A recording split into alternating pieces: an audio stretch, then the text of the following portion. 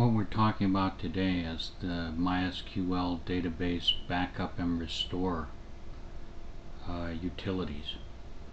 And essentially the format of the backup utility is MySQL dump -u, then a username that has privileges to the database involved, and a password for that username, and then the database name, and then what's known as a redirection operator. Specifically, it redirects the standard output, and this gets redirected to a file.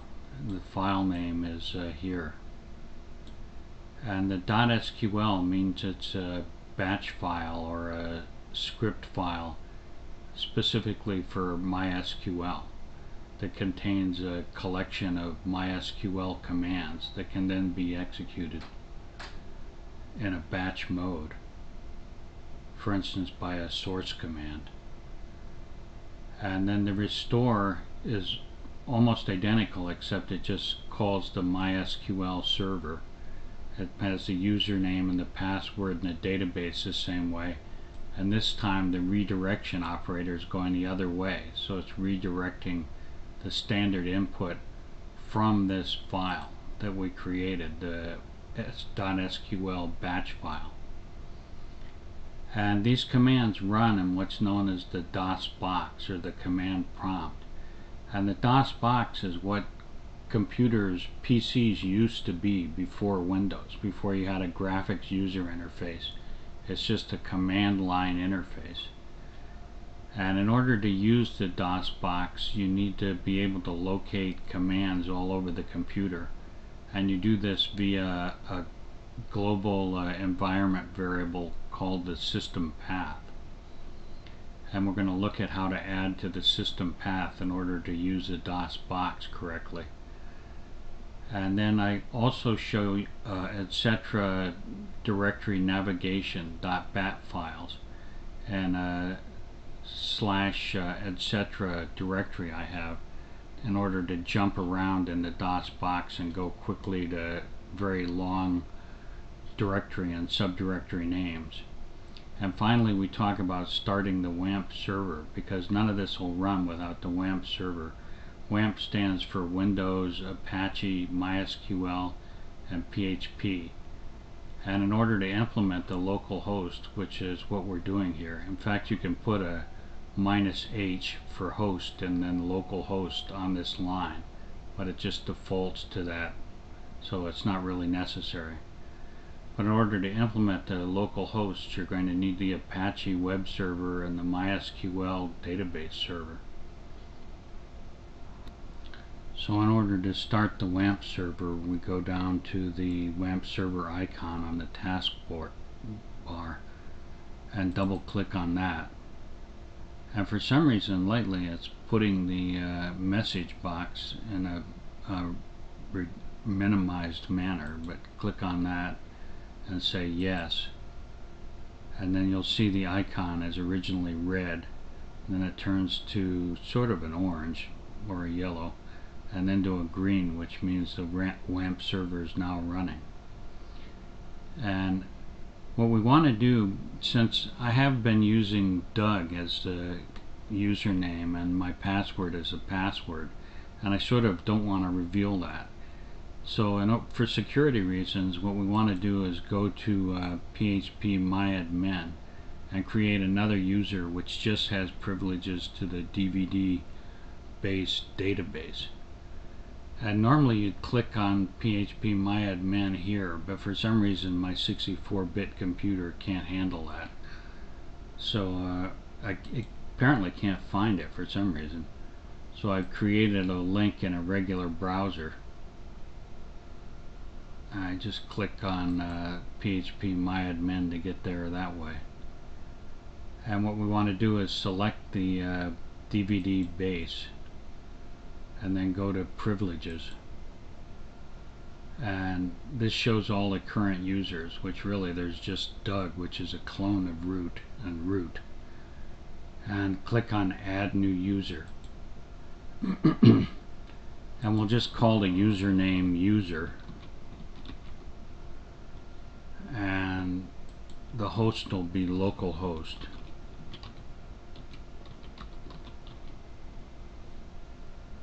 Which is just the local Apache and MySQL servers. And the password will be password.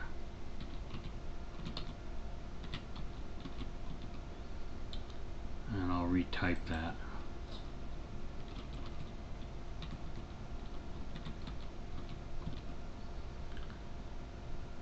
And then basically just leave selected to grant all privileges for database DVD base. So that won't give us any global privileges, but it'll give us local privileges on that database. And then hit go. And that generates this command, create user at localhost identified by, and this is password. I'll let you know. And then grant usage on, actually this says everything, which isn't good. But then, oh, grant usage, okay, and it says grant all privileges on just the DVD base to the user at localhost. So basically this just gives us local privileges to the DVD base to do whatever we want, including the backups and restores we're talking about here. In order to bring up the DOS box, I just click on this shortcut I have on the taskbar. But you can go to the start button and all programs, and I believe it's something like utilities and DOS box if you don't have a shortcut created. And I have a directory called etc., which I can go to by typing ET. And this basically consists of a whole series of bat commands and some EXEs. But the essence of most of the bat commands, which is a batch MS-DOS, which is a collection of commands that get passed to MS-DOS, is I have just a CD command for change directory, and it basically allows me to jump to different files within the DOS box really easily, different directories and subdirectories.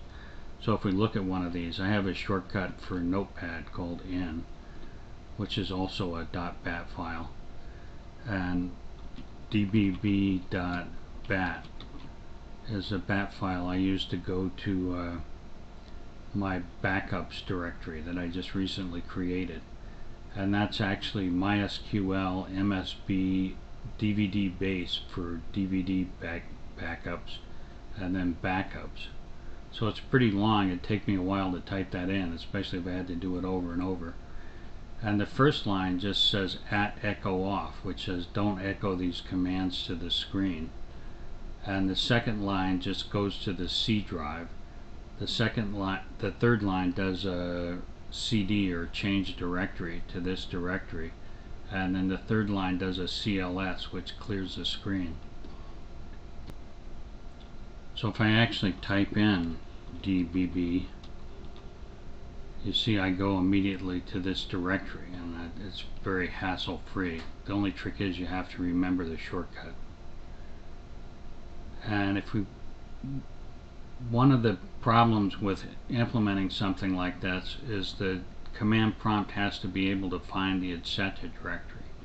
And in order to find directories you need to find, you have to go down to the start button and to control panel and go to the system icon and advanced system settings, and then within the system properties you need to click on the advanced tab and on environment variables and go down to the I think I passed it, there we go, the path, and you can click edit, and I don't know how well you can see this, but if I hit home You see one of the first things I have on the path is c:/wamp/bin/mysql/mysql 5.5.20/bin, and this directory will probably be different on yours if you have a more recent version of MySQL.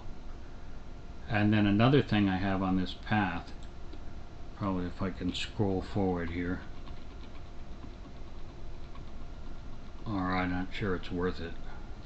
There it is a c:/etc, which allows me to access these etc commands. But it's really important that I have the wamp bin MySQL reference, because I'll need that to get to both MySQL command and the MySQL dump command. So since I already have those on the path, I don't need to add those. I usually just copy them from the DOS box and paste them into the path rather than typing that whole thing. But having done all this prelude, type in MySQL dump for the backup, and then -p user minus u user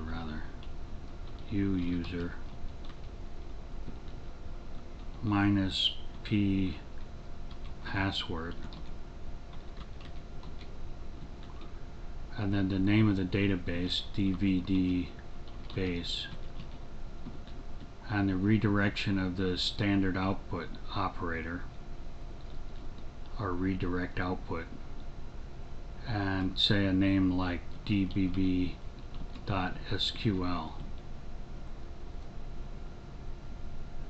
And if we execute this command and there aren't any errors, it just comes back right away. If we do a directory of what's on this directory now, you can see I did a backup yesterday with quite a bit longer name, and then this is the file we created today. And if I actually do into Notepad this,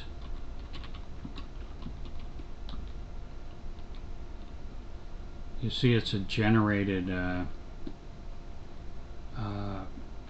SQL batch file or SQL script, and the first thing it does is it drops a table, if it exists, of DVDs, and then creates the table DVDs.